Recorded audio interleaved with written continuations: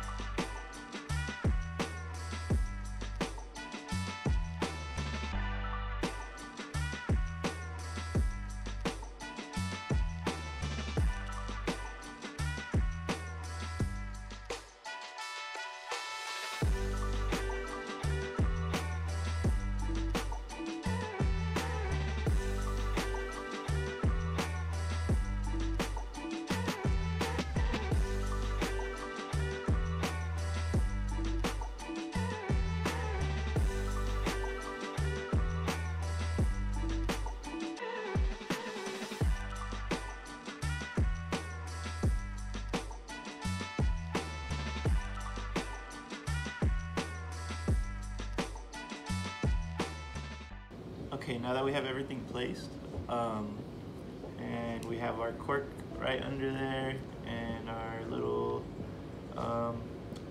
bottle cap or pipe cleaner put in place to launch our beans or whatever small little objects you guys have around, we can test it out. So I'm gonna place it right here. I'm gonna tension it back, and then I'm gonna let go. And my bean flew towards the wall. Oh, and then we have pom-poms as well right here. Let's see the difference between the pom-pom and the bean. Wow.